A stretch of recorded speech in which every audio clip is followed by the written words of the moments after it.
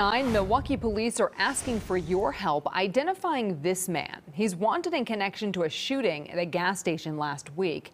It happened near 50th and Lisbon, right across the street from Police District 3 headquarters. Police say the suspect got into some sort of argument with the victim, a 72-year-old man. That's when the suspect pulled out a gun and shot the man. The man was taken to the hospital and is expected to be okay. But if you recognize that suspect, you are urged to contact Milwaukee police or Crime Stoppers.